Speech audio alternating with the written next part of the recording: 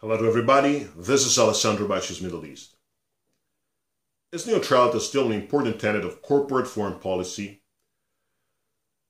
Well, to be honest with you, there is no clear and straightforward answer to this question. Neutrality can be defined as the state of not supporting either side in a conflict or a dispute. In the 1950s and 1960s, international companies they acted in a very neo-colonialist way in the countries where they used to do their investments.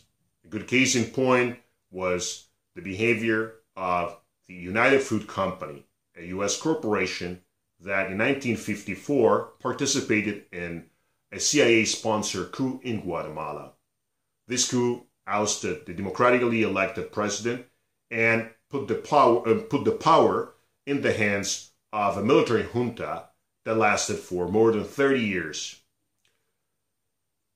Around the mid-1980s, international companies began to present themselves as neutral players, as apolitical players.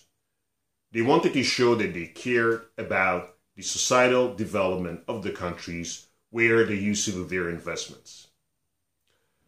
They wanted to have an improved corporate social responsibility, CSR. They wanted to have better relations with the NGOs interested in their activities.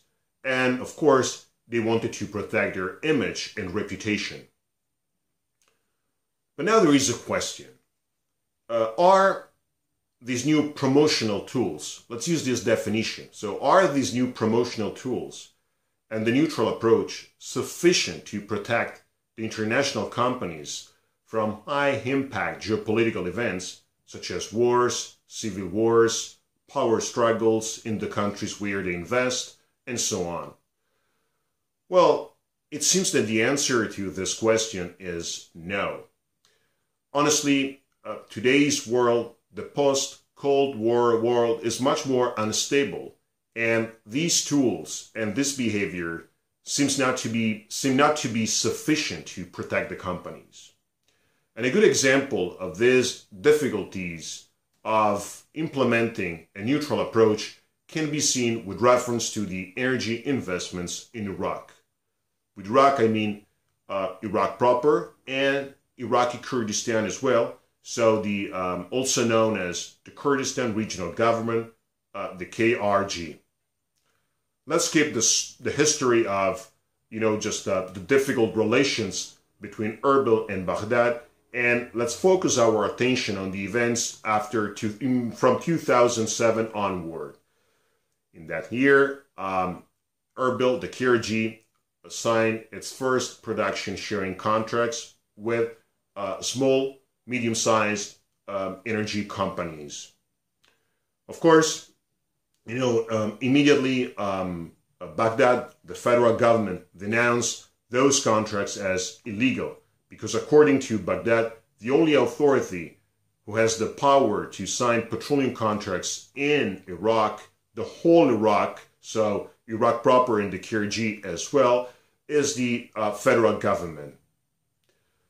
Then, just 4 years and a half later, in October 2011, ExxonMobil, the US supermajor, signed a contract, a deal, for the exploration of 6 blocks in the KRG. Well, to be honest with you, not all these 6 blocks were exactly in KRG recognized territory. Some of these blocks were in disputed territory, disputed between the KRG and Iraq proper. But anyway, the signature of a deal between the KRG and Exxon was was problematic for the federal government, because if one of the most important energy companies in the world had decided to sign a petroleum contract with the KRG, this means actually that it was giving economic legitimacy to the petroleum deals of the KRG. But that the federal government denounced also this deal as illegal, and at the same time menaced to push ExxonMobil out of a contract that the company, the U.S. super major, had previously signed in Iraq proper, the West Qurna 1 contract. West Qurna 1 is one of the most important oil fields in Iraq proper, in southern Iraq. And there, ExxonMobil was a shareholder with a 60% share, and at the same time, it was the operator, of course. After 6 years, ExxonMobil is still an investor in both places, in the KRG and in Iraq proper. In the KRG, it is an investor with reference to 3 oil fields, to 3 blocks out of the 6 blocks, but just that it relinquished in December 2016 3 blocks, but not as a consequence of Baghdad's pressure. And at the same time, ExxonMobil is still the operator in West Qurna 1, although right now just with a 25% share. So the basic idea here is that just if energy companies, they want to do business in Iraq proper, and the KRG, they have to decide where to invest. So right now there are just a bunch of small and medium-sized companies that are investing in the KRG. There is also Chevron there, which is of course a super major, and Chevron in effect doesn't have any investment in Iraq proper. At the same time, there are just the companies, primarily tier 1 energy companies, that are investing instead in Iraq proper, BP, Shell, and so on. There are only 3 companies that are investing, there are investors in both places, the KRG and Iraq proper. These 3 companies are the above-mentioned ExxonMobil, France's Total, and Russia's Gazprom. But are there any cases when a neutral approach may be still valid and useful? Well, in my opinion, there are 2 cases when a neutral approach may still be useful. The first one is when in a country there are completely unstable political conditions. Let's say there is an ongoing war, a civil war, and so on. And the second case is actually when it is possible that just in a very short time frame there could be a final political settlement, a final political solution. In these 2 cases, it is worth refraining from investing for the time being. But do these 2 cases apply right now just to the present conditions in Iraq? Well, to be honest with you, no. The answer is no. First of all, Erbil and Baghdad, they're not, fighting each other right now. They're talking bad words, they're saying bad words, but they're not fighting. At the same time, both places, they have areas where there are hydrocarbons, areas that are easily, that can be easily protected, from the Islamic State's attacks. And then, the Kirkuk oil fields is a different story, and Kirkuk could be a problem in the future in the relations between Erbil and Baghdad. But let's say that just the southern fields in Iraq proper, they just can just work very well right now. And at the same time, also the fields in the KRG could be just well protected and can be exploited. Plus, moreover, if we say just, okay, but there are tensions ongoing between Erbil and Baghdad, is it possible that Baghdad and Erbil could find a political settlement, a political solution in a reasonable time frame? Well, also here, it seems that the answer should be no.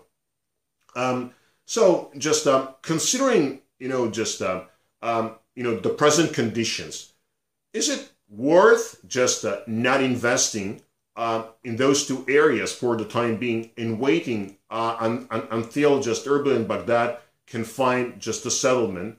Well, this could, occur in a year, in 2 years, 3 years, 5 years, 10 years. Well, economically speaking, it is absolutely something that, it's not useful to the economic targets of energy companies. So the basic idea is that, companies have to decide what they want to do, where they want to invest. Another good example, Reliance Industries, an Indian company that had previously purchased the rights to 2 blocks in the KRG. Well, when the company decided to do some investments in Iraq proper, the first thing that the company did was to sell its 2 blocks. Actually, it sold its 2 blocks to Chevron in order to be free to do business in Iraq proper. And when just we consider also, why ExxonMobil, Francis Total, and Gazprom are investors in both places, so the KRG and Iraq proper. Here there is a clear answer. When the 3 companies signed their petroleum contracts with the KRG, well, they had previously signed some contracts with the Iraq proper with reference to the development of 3 giant oil fields in southern Iraq. In other words, it was very difficult, economically speaking, for Baghdad to replace these 3 companies. So that's the reason why actually still today these 3 companies are investors in both places. But probably the company that literally very well explains why energy companies, they have to take a position is Royal Dutch Shell. Let's see why. Royal Dutch Shell was in negotiations with the KRG in the first months of 2011. Exactly, it was part of the negotiations that, at that time, ExxonMobil was conducting with the KRG. But then, just before the signature that actually ExxonMobil did in October 2011, Shell decided to stop its negotiations with the KRG. And there is an answer to this behavior. First of all, Shell was already investing in Iraq proper. It was the junior partner to ExxonMobil with reference to the West Kurna 1 oil field, but at the same time, it was the operator and it had a 45% share in the field Majnoon. Majnoon is one of the most important Iraqi oil fields.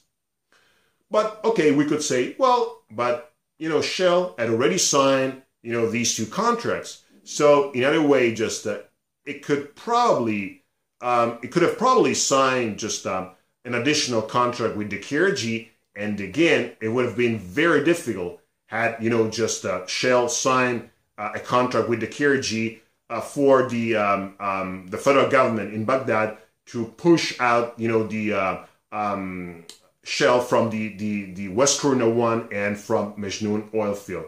Okay, this is true, but there is something more, and this is that exactly in 2011, while it was negotiating with the KRG, well, Shell was also in negotiations with Iraq proper.